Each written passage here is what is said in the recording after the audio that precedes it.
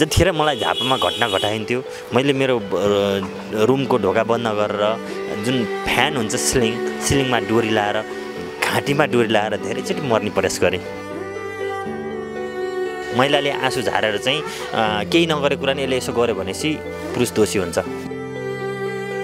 मलाई कुटाउनेदेखि लिएर प्रपुस ल्याएर कुटाउने र आफ्नै सालल ल्याएर कुट्ने र झुटो कागज गर्ने, परलाई रातको 11 बजे ल्याएर मलाई सुतेको ठाउँबाट रातभरि ल्याएर चौकी राख्ने। तारामाया राईले धेरै अरू पनि पुरुष ल्याएर मलाई कुटाउनु भएको छ हैन, जुन म नाम अहिले लिन चाहन्न। एउटा पुरुष सपना बोकेर गएको हुन्छ नि, अब यति वर्ष दुःख गर्छु, यसरी यति कमाउँछु र यति पैसाले नेपालमा जमाउँछु र त्यस पछाडि फ्यामिलीसँग बसेर रमाउँछु भन्ने जुन हुन्छ, यी चाहिँ मेरो सपनामा सीमित रहे। उहाँले मलाई माया कति पनि गर्नु भएन। त्यतिखेर गर्नुहुन्थ्यो। अब अहिले मलाई रिलाज हुँदैछ, त्यो चाहिँ सम्पत्तिको लागि मात्र थियो। उहाँको नाटक हुन्छ नि, एउटा नाटकीय पाराको मात्र थियो। तपाईँको जेठी श्रीमतीलाई छोड्नुको त्यो पाप पनि त तपाईँले लागेको होला। पक्कै पनि हेर्नुहोस्, यो रुखो होइन, यो सत्य हो। सत्य जहिले पनि तितो हुन्छ। यसले कमाएको सम्पत्ति यसले नखोज्दै हुन्थ्यो र यसले कमाएको सम्पत्ति यसलाई दिन नपाए हुन्थ्यो भन्नेतिर उहाँ जानुहुन्थ्यो, त्यसमै झगडा हुन्थ्यो। हेर्नुहोस्, सायद अहिले झापामा त्यस्तो पनि कानुन आएको छ जहाँ चाहिँ बाउको थर लेखिँदैन, सिधै आमाको लेखिन्छ। र उदाहरणको लागि मेरो छोरी हो। विदुत सरले मलाई के भन्नुभयो भने यी दुईजना त छँदै थिए, तपाईँको यो भिडियोको हटाउनुको पछाडि चाहिँ राजेन्द्र लिङ्गदेन लगायत एलपी शाह लिम्बू जो हुनुहुन्छ उहाँहरूको दबाब छ मलाई। तपाईँको भिडियोले गर्दा म झापा जान पर्ने भयो। राजेन्द्र लिङ्गदेन सरले मलाई दिनमा 4 फेर फोन गरेर तपाईँ झापा आउनुहोस् भनेर बोलाउँदै हुनुहुन्छ भनेर भन्नुभएको छ। उहाँलाई तेजबहादुर भण्डारी श्रीमान चाहिँदैन भने तेजबहादुर भण्डारीलाई पनि तारामाया राई श्रीमती चाहिँदैन। अब तर मैले कमाएको सम्पत्ति मलाई चाहियो नि। मेरो सालाले चाहिँ मेरो आमा, मेरो भाइ, मेरो बहिनीको अगाडि मलाई पिटेको घटना थियो। तारामाया राई भण्डारी, तपाईँ मलाई भन्नुहोस् मैले कुन दिन तपाईँलाई खान दिन्न। र अहिले तपाईँ जुन घरमा बस्नु भएको छ, जुन घरको तपाईँ महिनै पछि भाडा उठाउँदै हुनुहुन्छ, भाडा लिनुभएको, त्यो घर कसको पसिना, कसको पैसाले बनेको? भनेपछि झापाली श्रीमतीले 5 करोड खाइदिन् भन्न मिल्छ त तपाईँको? हेर्नुहोस्, म 5 करोड, 3 करोड, 2 करोडतिर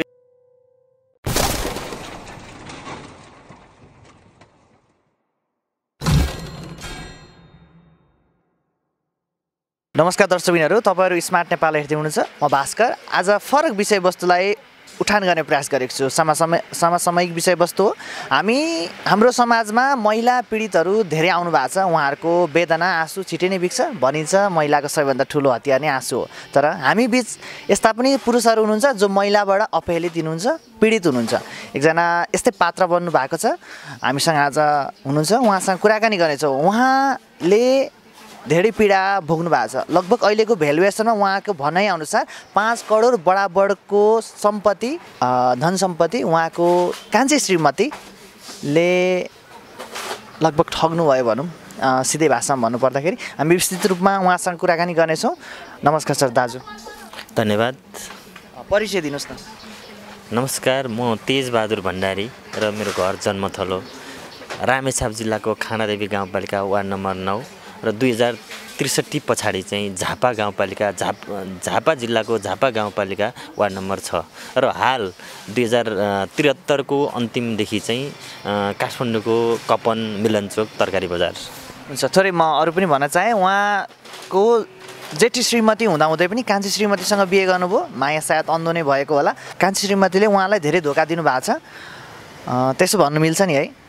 पक्कै पनि। अब यसलाई हेर्नुहोस्, अब हुन त जति शब्दले, जति कुराले खण्डन गरे पनि त्यो कमी नै हुन्छ। एउटा महिलाले एउटा पुरुषलाई जुन गर्न नहुने थियो त्यो कार्य चाहिँ मेरो जो श्रीमती हुनुहुन्छ तारामाया राई, उहाँले गर्नुभएको छ। जेठी श्रीमती हुँदाहुँदै पनि कान्छी श्रीमती ल्याउनु भयो। माया चाहिँ अहिले कति लाग्छ उहाँले जस्तो व्यवहार गरे पनि? हेर्नुहोस्, पक्कै पनि अहिले नै तपाईँले भनिसक्नुभयो, माया पक्कै पनि अन्धो हुन्छ। एक किसिमको म पनि त्यही अन्धो मायामा फसेको हो। र म यहाँनिर गलत छु। मेरो जेठी श्रीमती हुँदाहुँदै मैले कान्छी बिहे गर्नु गलत हो। र 58 सालमा मेरो पहिलो विवाह, 63 सालमा दोस्रो विवाह। र त्यस पछाडि मैले जति कमाएको सम्पत्ति सबै एउटा माया अन्धकै हिसाबले मैले जति पनि पैसा सम्पत्ति कमाएँ त्यो चाहिँ सबै मैले उहाँलाई पठाउनुको कारण त्यही हो हैन। मैले उहाँलाई पठाएँ र त्यस पछाडि अहिले जति पनि घटना म माथि घटाएको छ, म चाहिँ एउटा अघि भनिसकेँ, म रामेछाप जिल्लाको बासिन्दा भएकोले गर्दा झापामा र दोस्रो कुरा म चाहिँ राई लिम्बू केही पनि परेन हेर्नुहोस्। यदि म भण्डारीको ठाउँमा राई लिम्बू भएको थियो भने सायद म माथि यस्तो घटना घटाइँदैन थियो कि भन्ने एउटा मेरो आकलन हो। माया चाहिँ कति लाग्छ अहिले उहाँको? माया हेर्नुहोस्, अब यो माया भन्ने चिज अन्धो हुन्छ। माया अहिले त अब मलाई खासै लाग्दैन। मेरो छोरी छिन्, छोरीको माया लाग्छ। र उहाँले त्यो माया गर्ने जुन एउटा सीमा हुन्छ नि, एउटा कुरा के छ भने दुध उम्ल्यो भने पोखिन्छ, गाग्री भर्यो भने पानी पोखेर जान्छ नि, त्यस्तै भइसक्यो। मेरो माया धेर भएर उहाँ मात्तिनु भयो। उहाँलाई म माथि जति कुरा जति घटना घटाउनु भएको छ यसको कुराले चाहिँ के पुष्टि गर्छ नि उहाँले म माथि माया गर्नुभएको होइन। र अहिले मलाई माया पनि लाग्दैन हेर्नुहोस्। माया एक कुरो हुन्छ हुँदैन नि, माया त दोहोरो हुँदैन हो। शोषण गर्नुभयो, सोझ हिसाबले भन्नुपर्दा गर्नुभयो। उहाँ केही समय नेपाल आर्मीको जागिर खाए पश्चात वैदेशिक रोजगारीको लागि अफगानिस्तान जानुभएको थियो। अफगानिस्तानमा भइरहँदा उहाँले कमाएको सम्पूर्ण पैसा कान्छी श्रीमतीलाई पठाउनुभयो, जुन अहिले उहाँको हातमा 1 रुपैयाँ पनि छैन। अब हामी तपाईँको पारिवारिक स्थितितर्फ जान्छौँ, कसरी अगाडि बढ्नुभयो त्यो सम्बन्धसम्म? हेर्नुहोस्, अब जस्तै जतिखेर मैले पैसा कमाएर बाहिरबाट पठाएँ, त्यस पछाडि मैले तारामाया राई भन्नेलाई पठाएँ र उहाँले झापा जिल्लाको झापा गाउँपालिकामा उहाँले जग्गा जोड्नुभयो, घर बनाउनु भयो, स्कुलमा सेयर लगानी गर्नुभयो, यी आदि इत्यादि छँदै थियो हेर्नुहोस्। र जहाँ माया हुन्छ त्यहाँ विश्वास हुन्छ, जहाँ विश्वास हुन्छ त्यहाँ प्रमाण पक्क पनि खोजिन्न।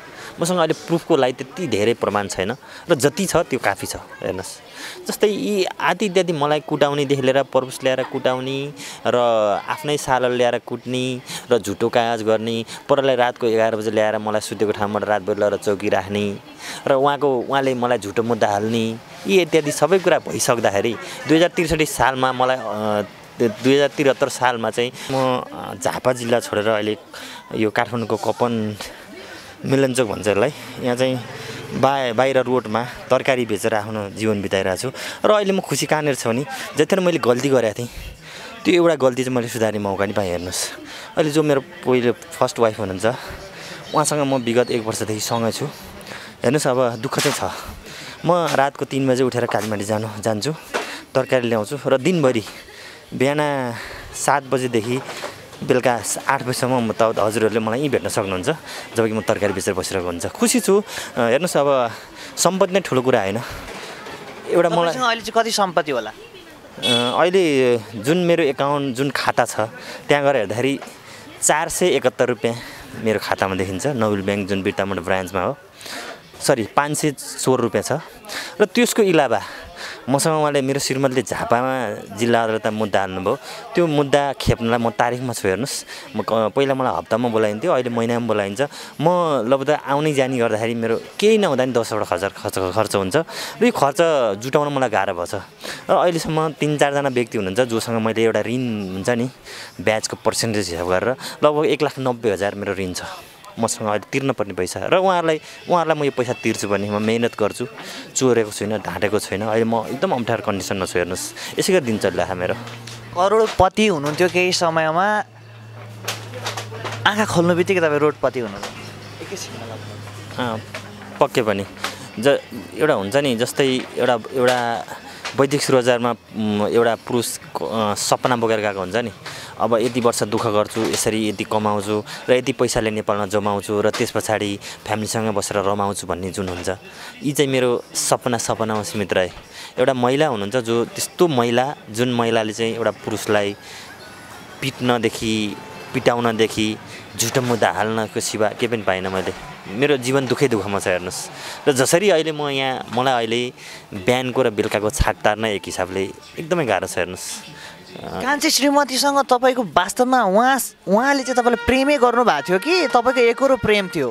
होइन, यो चाहिँ यो अहिले हुन त हेर्नुहोस्, मैले मेरो भनाइ अथवा मेरो बुझाइ फरक हुनसक्छ। मेरो बुझाइ के भने जो तारामाया राई भण्डारी हुनुहुन्छ उहाँलाई चाहिँ मैले चिन्न सकिनँ। उहाँलाई जस चाहिएको सम्पत्ति हो, उहाँले मलाई माया कति पनि गर्नु भएन। त्यतिखेर गर्नुहुन्थ्यो। अब अहिले मलाई रियलाइज हुँदैछ त्यो चाहिँ सम्पत्तिको लागि मात्र थियो। उहाँको नाटक हुन्छ नि, एउटा नाटकीय पाराको मात्र थियो। एउटा नाटकीय पारा नहुन्थ्यो भने उहाँले जसरी ममाथि घटना घटाइरहनु भएको छ, जसरी उहाँ मप्रति एक हिसाबले प्रस्तुत हुनुभएको, यो त गलत छ नि। हेर्नुहोस्, यसले प्रष्ट हुन्छ। मैले भन्न त अलिकति रुखो भन्न सक्छु होला है, तर माफ गर्नु होला, तर तपाईँको जेठी श्रीमतीलाई छोड्नुभयो, त्यो पाप पनि त तपाईँले लागेको होला। पक्कै पनि। हेर्नुहोस्, यो रुखो होइन, यो सत्य हो। सत्य जहिले पनि तितो हुन्छ। हजुरले बोल्नुभएको एकदम 100% सही हो। मैले चाहिँ एउटा जेठी श्रीमतीलाई रुवाएको, त्यसको एक हिसाबले उसको आँसु जुन छ नि, त्यही आँसुको श्राप लाग्दैछ मलाई। र जसले मलाई हेर्दै हुनुहुन्छ उहाँलाई म के भन्न चाहन्छु नि, मबाट गलत भएको र गल्तीलाई म स्वीकार्दैछु र गल्तीलाई म सुधार्ने पनि प्रयास गर्दैछु। यसमा हजुरहरू सबैले मलाई साथ दिनु होला। मान्छेबाट गल्ती हुने हो, मबाट नि गल्ती भयो। र अब जस्तै जेठी श्रीमतीलाई त भन्ने मेरो शब्दै छैन। उनी त एउटा महान महिला हुन्। त्यस्तो महिला र अहिलेको जमाना त्यस्तो महिला पनि भेटिनुहुन्छ। र उहाँको त्याग, उहाँको तपस्या र जुन एउटा हुन्छ नि, मेरो श्रीमान आउनुहुन्छ, मेरो श्रीमान नै उहाँ नै हो भनेर जुन मेरो स्वतमा बस्नुभएको थियो, त्यसकै प्रतिफल उहाँले अहिले पाउँदै हुनुहुन्छ। पक्कै पनि। छोरा मान्छे रुनु हुँदैन भन्छन्, तपाईँ रुनुहुन्छ कि हुँदैन? यो घटना सम्झिरहँदाखेरि रुनु त पक्कै मन लाग्ला नि। हेर्नुहोस्, रुन मात्रै नभएर मान्छे एउटा समाजमा भनेको रहन्छ नि, अब कति घटना यस्ता पनि हुन्छन् कि पुरुषले चाहिँ आँसु लुकाउनुपर्छ नि। म एउटा त्यस्तो पात्र हो। श्रीमतीले जो मेरो तारामाया राई भण्डारी हुनुहुन्थ्यो, उहाँले घटाएको घटनाप्रति र हामी धेरै न्युजमा मैले पनि सुनेको छु, सायद हजुरहरूले पनि सुन्नुभयो होला कि पुरुष मान्छे झुन्नेर मऱ्यो रे, पुरुष मान्छेले चाहिँ आत्महत्या गर्यो रे, विष खायो रे भन्छन् नि। वास्तव मेरो भगाइ, मेरो बुझाइ के छ भने मान्छे त्यसै मर्दैन। हेर्नुहोस्, जतिखेर मलाई झापामा घटना घटाइन्थ्यो, मैले मेरो रुमको ढोका बन्द गरेर जुन फ्यान हुन्छ सिलिङमा डोरी लाएर, घाँटीमा डोरी लाएर धेरैचोटि मर्ने प्रयास गरेँ, तर म सफल भइनँ। हेर्नुहोस्, यो वास्तवमा मान्छेलाई त्यस्तो पीडा हुन्छ जतिखेर मान्छे त्यसै पक्कै पनि मर्दैन। हेर्नुहोस्, जब उसले न्याय पाउँदैन, जब ऊ वास्तविक पीडित हुन्छ र त्यो पीडितको आँसु बिग्दैन, पीडितकोलाई चाहिँ बुझ्न सकिँदैन, त्यस पछाडि मान्छे मर्ने हो। र सोही हिसाबले मैले धेरैचोटि यो प्रयास गरेँ र म सफल भइनँ। र अहिले अहिले जसरी मैले भनिरहेको छु नि, जसरी मैले दुःख गरिरहेको छु, म एक हिसाबले खुसी छु। मसँग पैसा छैन, मसँग चाहिँ एउटा म यस्तो कन्डिसनमा छु। हेर्नुहोस्, मेरो बाबु पढाउनुपर्छ, बाबुलाई पढाउने, रुम भाडा तिर्ने, यी आदि इत्यादि समस्या त छँदैछ, तर म जुटेर अगाडि बढिरहेको छु। हेर्नुहोस्, मैले कसैलाई झुट बोलेको छैन, कसैलाई मैले ठगेको छैन, मैले मेहनत गरेको छु, खाएको छु। जस्तै बरु मान्छे भन्छ नि, बिहान बेलुका नखाने बरु एक छाक खाने, म सुखी छु। हेर्नुहोस्, अहिले तपाईँ जसरी हाँसेर बोलिरहनु भएको छ, तपाईँभित्र कति पीडा छ भनेर म त्यसलाई बुझ्न सक्छु। तपाईँको आँखाहरू रसाइरहेछन्।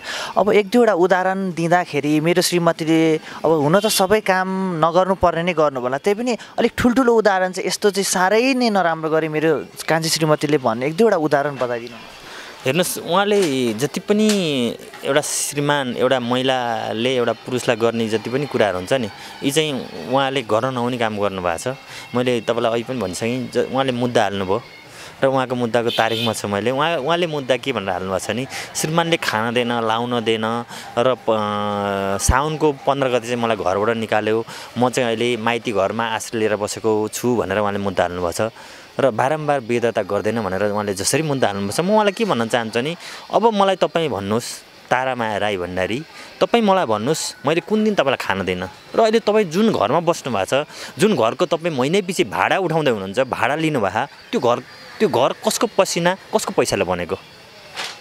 उहाँ झुटो हुनुहुन्छ। हेर्नुहोस्, र त्यस पछाडि उहाँले भनिरहँदा 74 सालमा उहाँले चाहिँ झापा गाउँ जिल्लाको झापा गाउँपालिका वार्ड नम्बर 6 मा चाहिँ एउटा निवेदन दर्ता गर्नुभएको छ, जस निवेदनमा लेखेको छ वैवाहिक सम्बन्ध नाता प्रमाणित नगर्ने। हेर्नुहोस्, 74 मा नाता प्रमाणित नगर्ने भनेर निवेदन हाल्ने तारामाया राई, 75 मा बिहे दर्ता गर्दैन भनेर मुद्दा हाल्ने तारामाया राई, र 70 सालमा जब मलाई थाहै नभइकनै उहाँले चाहिँ नाता प्रमाणित गर्नुभएको छ झापा जिल्ला झापा गाउँपालिका वार्ड नम्बर 6 बाट। जबकि श्रीमान श्रीमतीको नाता प्रमाणित गर्नु त 2 जना जानुपर्छ। हेर्नुहोस्, जब मलाई थाहै नभइकन उहाँले कसरी गर्दै हुनुहुन्छ त? यी तीनटा कुराले मैले त उहाँसँग कुनै कुरामा खटपट, कुनै कुरामा रिसिभले गरेर भन्ने होला, ती प्रुफले त बोल्छन् नि त भोलि। यति प्रुफ हुँदा पनि हेर्नुहोस्, उहाँले जति पनि गर्नुभयो सबै गलत हो। उहाँले गलत गर्दै पनि उहाँले गलत गर्दैन, उहाँलाई सम्बन्धित निकायले किन सजाय दिन सक्दैन? कहाँ छ कानुन?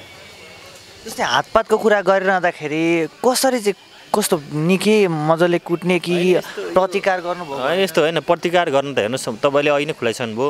हाम्रो समाजमा महिलालाई सम्मान गरिन्छ, महिलालाई आदर गरिन्छ र महिलाको छिट्टो बिक्ने आँसु, महिलाले आँसु झारेर चाहिँ केही नगरेको कुरा नि यसले यसो गर्यो भनेपछि पुरुष दोषी हुन्छ। यी इत्यादि कुराले मैले उहाँमाथि कहिले पनि हात बन्द गरिनँ र उहाँलाई मैले भनिसकेँ जति पनि मैले कमाएको सम्पत्ति छ यी कहाँ छ के छ यसरी गरौँ उसो गरौँ भन्दाखेरि चाहिँ उहाँले ममाथि हात उठाउने र गलत शब्द युज गर्ने र उहाँले सायदै जतिखेर म फिनिस आएँ 72 सालदेखि उहाँले तपाईँ भनेर सम्मान गरेको सायद कुनै कुनै बेला मात्र होला, नभए उहाँको जवाफ एउटा हुन्थ्यो त, र उहाँको जवाफ एउटा हुन्थ्यो त साला खाते।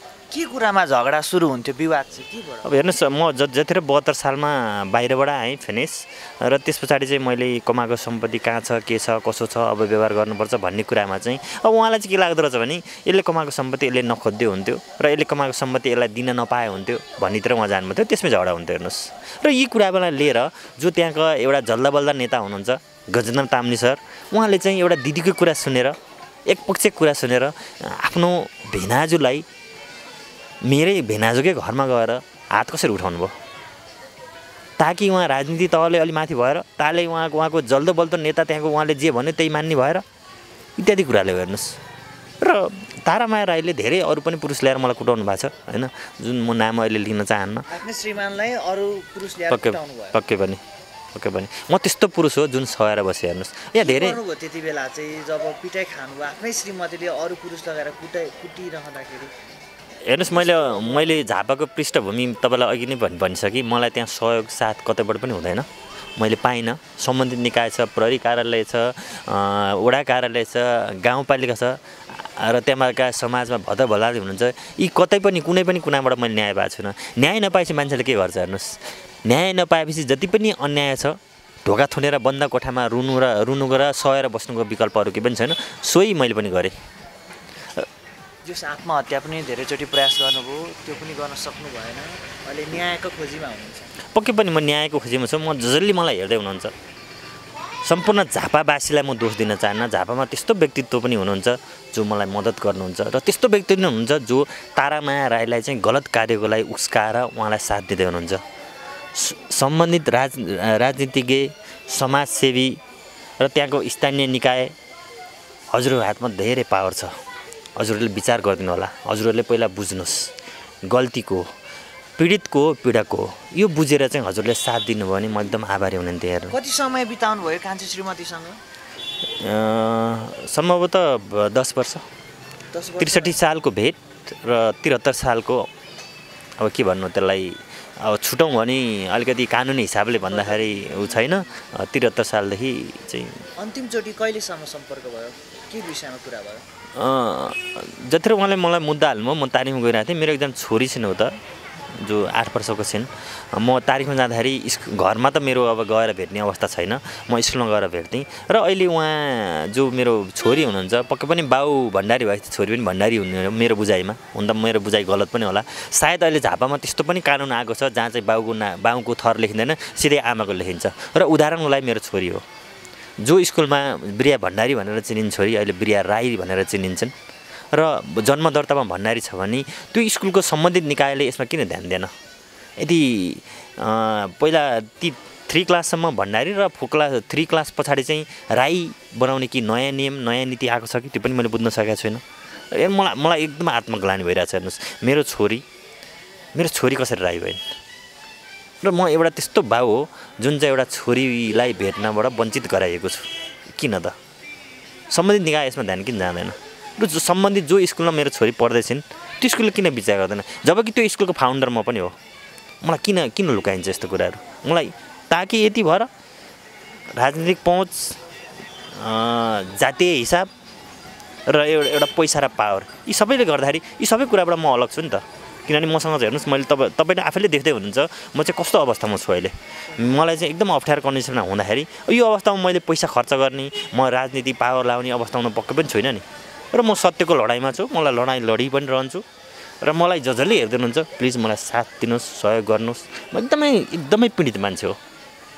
चाहिँ तपाईँको कान्छी श्रीमतीको अलिकति पृष्ठभूमि पनि बताइदिनुहोस् न, उहाँ कस्तो ब्याकग्राउन्डको मान्छे हुनुहुँदो रहेछ, तपाईँसँग सम्बन्ध जोडिनुभन्दा अगाडि कस्तो थियो उहाँको अवस्था? पक्कै पनि हेर्नुहोस्, मेरो भिडियो धेरै मिडियामा आयो। जस्तै हिजो अस्ति 2 दिनको अगाडि कुरा गर्छु म त हजुरलाई, अनलाइन टिभीको मिडियाको साथीले आएर मसँग छोटो इन्टरभ्यू लिएर जानुभएको थियो। उहाँले भिडियो आउट गर्नुभयो र जीबी राणा भन्ने एकजना सर हुनुहुन्छ जो युट्युबमा हजुरले पनि भेट्न सक्नुहुन्छ। उहाँको फेक आइडी अथवा सही आइडी मलाई थाहा भएन। उहाँले यस्तो कुरा लेख्नु भएको छ, तारामाया राई ब्याकग्राउन्ड। अब म उहाँलाई चिन्दिनँ। उहाँले लेखेको अनुसार उहाँ अरबपति, उहाँ राजनीतिज्ञ र म जस्तो मान्छे चाहिँ 500 जनादेखि 600 जना चाहिँ काम गर्ने मान्छे हैसियतको भन्नुहुन्छ। म उहाँलाई के भन्न चाहन्छु नि, म काठमाडौँको कपन मिलन चोकमा दुःख गरेर बसेको मान्छे। या हजुरको नम्बर दिनुहोस्, म हजुर कहाँ हुनुहुन्छ म हजुरलाई भेट्न आउँछु, या हजुर यहाँ आउनुहोस्, या हजुर कुनै मिडियामा सम्पर्कमा आउनुहोस्, म त्यही मिडियामा आएर म हजुरको शब्दको खण्डन गर्छु। तपाईँले के बुझेर यो कमेन्ट गर्दै हुनुहुन्छ? तपाईँलाई के थाहा छ त्यो परिवारको बारेमा? त्यो परिवार कस्तो, कुन सदस्य कस्तो, कुन सदस्यले कुन दिन के गरेको भन्ने कुरा यदि तपाईँ जानकारी हुनुभयो भने मसँग जानकारी छ। प्लिज उहाँलाई म हात जोडेर विनम्र अनुरोध गर्छु, तपाईँले जुन कमेन्ट गर्नुभयो त्यो कमेन्टको आधारमा तपाईँ मलाई आएर भेट्नुहोस्। र हेर्नुहोस्, अब मैले आफूले बुझेअनुसार मेरो श्रीमतीको ब्याकग्राउन्ड दिनुपर्दाखेरि तारामाया राई भण्डारी जो झापा निवासी हुनुहुन्छ, उहाँ एउटा एकल महिला मैले बुझेको, उहाँ विधुवी महिला हो। उहाँको हजुर श्रीमान इन्डियन आर्मी र उहाँको 2 जना नानीहरू पनि छ, एउटा छोरा एउटा छोरी। र उहाँ चाहिँ नर्मल्ली एउटा साधारण परिवारको मान्छे मैले बुझाएअनुसार। हुन त मेरो बुझाइ गलत पनि होला। अब मैले चाहिँ कुनै पनि हालमा उहाँ अरबपति मैले देखेको छुइनँ। र मलाई एउटा के पनि थाहा छैन, उहाँले 400-500 मान्छे कहाँ राख्नु भएको त काम गर्ने मान्छे, यो पनि मलाई जानकारी भएन। हुन त मलाई जानकारी नदिकन राखेको नि हुनसक्छ। जहाँसम्म मैले देखेको छु त्यो चाहिँ सत्यता छैन। हेर्नुहोस्, र त्यस पछाडि हाल चाहिँ झापा जिल्लाको रापरपाबाट महिला सदस्य हुनुहुन्छ र जुन झापा गाउँपालिकामा एउटा संस्था छ महिला सञ्जाल, त्यहाँको सचिव हुनुहुन्छ र अर्को कुरा कन्काई वाणिज्य सङ्घको सदस्य हुनुहुन्छ। यी 3टा कुराले गर्दा तारामाया राई भण्डारीलाई जे गरे पनि जसो गरे पनि बाधा पुगेको छैन। भनेपछि पावर उहाँसँग छ, पैसा उहाँसँग छ, उहाँ राजनीतिकै हुनुहुन्छ। मलाई कसले चलाउने, उहाँको दोष कसले देखाउने? बस यति नै। भनेपछि झापाले श्रीमतीले 5 करोड खाइदिन् भन्न मिल्छ त तपाईँको? हेर्नुहोस्, म 5 करोड 3 करोड 2 करोडतिर जान्दिनँ। म एक्ज्याक्टली म के भन्छु भने हजुरलाई, म 2007 देखि 2014 सम्म अफगानिस्तानमा मैले कमाएको पैसा टोटली जति छ एमाउन्ट मैले झापामा तारामाया राईलाई पठाएको छु। 2007 भनेको अहिले 2019 भयो। यो आजको भन्दा 12 वर्ष अगाडिको कुरा हो। त्यतिखेर 2 लाखमा किनेको जग्गा अहिले 2 लाखमा पक्कै नि पाइँदैन। त्यतिखेर 50,000मा किनेको जग्गा अहिले 20 लाख भयो। त्यतिखेर 2 लाख इन्भेस्ट गरेको ठाउँमा अहिले करोड भयो। यो हिसाबले म के भन्न चाहन्छु भने मैले पठाएको पैसाको र त्यहाँ किनेको सम्पत्ति जुन छ त्यसको भ्यालुएसन गर्दाखेरि लगभग 4 देखि 6 करोडको बिचमा मेरो सम्पत्ति छ। हेर्नुहोस्, यति मात्र। हजुर, जस्तो तपाईँको विपरीत तपाईँको विरुद्धमा ठुल्ठुला राजनेताहरू पनि लागेको छ भन्नुभयो, अलिकति खुलाउनु मिल्छ? कसले दबाब दिए तपाईँलाई, धम्की पनि आयो कि बा? पक्कै पनि मिल्छ, किनभने म त्यस्तो व्यक्ति हो जुन प्रष्ट मसँग जति मान्छेले राम्रो नराम्रो जति व्यवहार गर्नुहुन्छ म सबै खुलाएर भन्न चाहन्छु। मेरो भिडियो केन्द्रबिन्दु मिडियाले निकाल्यो सेप्टेम्बर 24 तारिक र त्यो भिडियो भ्युअर्स लगभग 4,50,000ले हेरिसक्नु भएको थियो। र त्यहाँ एकजना विदुर सर चाहिँ त्यहाँको सिओ हुनुहुँदो रहेछ, विदुर खतिवडा। उहाँले मलाई कल गर्नुभयो। उहाँले मलाई के भन्नुभयो भने तपाईँको श्रीमती रवि लामिछानेकोमा जानुभएको रे। रवि लामिछाने सरले पत्रकार जो हुनुहुन्छ उहाँले चाहिँ केन्द्रबिन्दु मिडियालाई विरुद्ध मुद्दा दर्ता गरिदिनु भनेर भन्नुभयो। अब म तपाईँलाई मुद्दा हाल्छु भनेर श्रीमतीले फोन गर्नुभएछ विदुर सरलाई। त्यस पछाडि फेरि गजेन्द्र सरले गर्नुभयो अरे तपाईँले मेरो चरित्र हत्या गर्नुभयो, तपाईँले त्यो भिडियो हटाउनुपर्छ भनेर दबाब आयो। र त्यसभन्दा पछाडि विदुर सरले मलाई के भन्नुभयो भने यी 2 जना त छँदै थिए, तपाईँको यो भिडियोको हटाउनको पछाडि चाहिँ राजेन्द्र लिङ्गदेन लगायत एलपी शाह लिम्बू जो हुन्छ उहाँहरूको दबाब छ मलाई। तपाईँको भिडियोले गर्दा म झापा जान पर्ने भयो। राजेन्द्र लिङ्गदेन सरले मलाई दिनमा 4 फेर फोन गरेर तपाईँ झापा आउनुहोस् भनेर बोलाउँदै हुनुहुन्छ भनेर भन्नुभएको छ। अब सत्य के हो विदुर सरलाई थाहा हुन्छ सर यो बारेमा चाहिँ। अहिले तपाईँको श्रीमतीले तपाईँबाट चाहेको के र तपाईँले चाहेको के हो? श्रीमतीले चाहेको प्रश्न देखिन्छ बिना अंश दाबी तेजबहादुर भण्डारीसँग अंश नलिकन डिभोर्स माग्नुभएको उहाँले मसँग।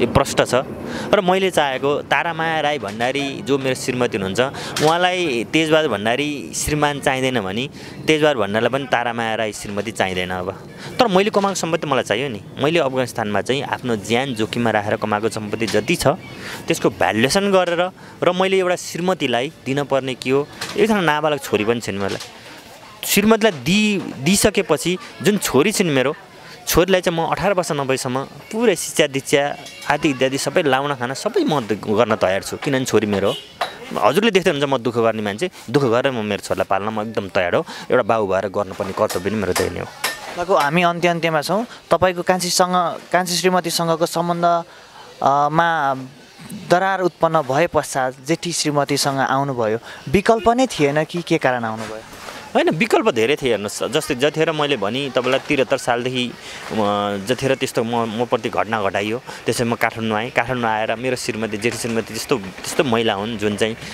10औं वर्ष एउटा श्रीमानले छोड्दा पनि मेरो श्रीमान एक दिन आउनुहुन्छ पक्कै पनि मेरो श्रीमान हो उहाँले मलाई बिहे गरेर ल्याउनु भएको भनेर जसरी मेरो स्वतमा बस्नुभयो र भेट्नुभयो उहाँलाई चाहिँ सम्पर्कविहीन हुन्थ्यो 10औं वर्ष जस्तै म श्रीमतीसँग मात्रै पनि होइन जतिखेर म बाहिर गएँ जतिखेर मैले पैसा कमाएँ त्यतिखेर चाहिँ मैले घरमा आमा दाई भाइ दिदी बहिनी कोहीसँग पनि मेरो कनेक्सन थिएन अनि सम्पर्कविहीन नै थिएँ एक हिसाबले र मेरो श्रीमती जो हुनुहुन्छ उहाँ गाउँमा एकजना सानो मेरो बाबु थियो त्यतिखेर 20 दिनको बाबु र त्यो बाबुलाई चाहिँ 2 वर्षसम्म गाउँ बस्नुभयो त्यस पछाडि काठमाडौँ आएर हरेक दुःख गरेर कष्ट गरेर बाबुलाई हुर्काउनु भयो बढाउनु भयो पढाउँदै हुनुहुन्थ्यो र त्यस पछाडि जब मेरो झापामा त्यस्तो घटना भयो जुन मेरो सालाले चाहिँ मेरो आमा मेरो भाइ मेरो बहिनीको अगाडि मलाई पिटेको घटना थियो त्यो घटनाले चाहिँ उहाँहरूले के भन्नुभयो भने अब मेरो तेरो झापामा केही पनि हुँदैन अब जेठी श्रीमतीसँग बरु जेठी श्रीमती तपाईँ नै भनेर बसिराख्नुहुन्छ दाइ अब भन्ने भाइहरूको सबैको सल्लाह भएपछि मैले पनि यसो नै विचार गरेँ हेर्नुहोस् अनि गल्ती त म थिएँ नि किनभने मैले श्रीमतीलाई जति दुःख दिएँ नि त्यो त कुनै हालतमा कुनै एउटा पुरुषलाई त्यस्तै महिलाले पक्कै पनि माफ गर्दैन हेर्नुहोस् र मेरो जेठी श्रीमती त्यस्तो महान महिला हो जुन श्रीमती चाहिँ मै भनेर बस्नुभएको थियो र अहिले म एकदम खुसी छु हेर्नुहोस् विगत 1 वर्षदेखि हामी सँगै छौँ दुःख सुख सँगै काटेका छौँ स्वीकार्नु भयो त तपाईँलाई चाहिँ उहाँले पक्कै पनि तपाईँलाई चाहिँ खुसी भयो कि अप्ठ्यारो भयो त जेठी श्रीमतीसँग गइरहँदाखेरि होइन खुसी दुखी यी सबै भन्दा पनि मैले उहाँलाई सम्बन्ध गर्ने उहाँलाई बोल्ने शब्द त रहेन हेर्नुहोस् मसँग किनभने मैले यतिसम्म गर्दा पनि एउटा महिला जो मेरो श्रीमती हुनुहुन्छ उहाँले चाहिँ मेरो श्रीमान भनेर बस्नु त यो त पक्कै पनि अहिले उहाँले चाहिँ एउटा लडाइँ जित्नुभयो उहाँ सफल हुनुभएको छ त्यसमा र अलिकति एउटा हिसाबले म पनि सफल कहाँनिर छु भने मान्छेबाट गल्ती हुन्छ हेर्नुहोस् त्यो गल्ती मबाट पनि भएको थियो र त्यो गल्तीलाई स्वीकार्ने जुन मौका मैले पाएको छु यसमा चाहिँ म धेरै खुसी छु के थाहा तपाईँले सम्पत्ति कमाउँदा अर्को श्रीमती बनाउने भोलिको दिनमा सम्पत्ति कमाउनु भने फेरि अर्को श्रीमती बनाउनुहुन्छ कि पक्कै पनि हेर्नुहोस् मान्छेबाट गल्ती एकचोटि हुने हो र अन्जानमा हुने हो मैले अन्जानमा एउटा गल्ती गरेँ र यो गल्ती जसले मलाई हेर्दै हुनुहुन्छ उहाँलाई म एउटा के वचन दिन चाहन्छु नि मबाट एकचोटि गल्ती भयो एउटा गल्ती भएको र मबाट अब यस्तो गल्ती आइन्दा दोहोरिनु छैन म दोहोऱ्याउन चाहन्छु अन्त्यमा के भन्न चाहनुहुन्छ जसले तपाईँलाई हेर्दै सुन्दै हुनुहुन्छ जसले मलाई हेर्दै हुनुहुन्छ उहाँहरूलाई म के भन्न चाहन्छु भने म पक्कै पनि यो मेरो भिडियो नयाँ होइन र वास्तवमा धेरैले कमेन्ट गर्नुभयो यो मान्छे पपुलर हुन यो मान्छे तँलाई जेठीको आँसु लाग्यो तँ जोइतिर रहेछस् बुढले पिट्दा तैँले किन हात उठाइनस् र त्यसपछि अरू धेरैले कमेन्ट के गर्नुभएको छ नि तँलाई ठिक्क पऱ्यो पनि भन्नुभयो म सबैको कमेन्ट म एक्सेप्ट गरिरहेको छु गल्ती मबाट पनि भएको र मैले गल्ती गरेँ त्यो गल्तीलाई मैले स्वीकारेको छु र त्यो गल्तीको पश्चाताप मलाई भइरहेछ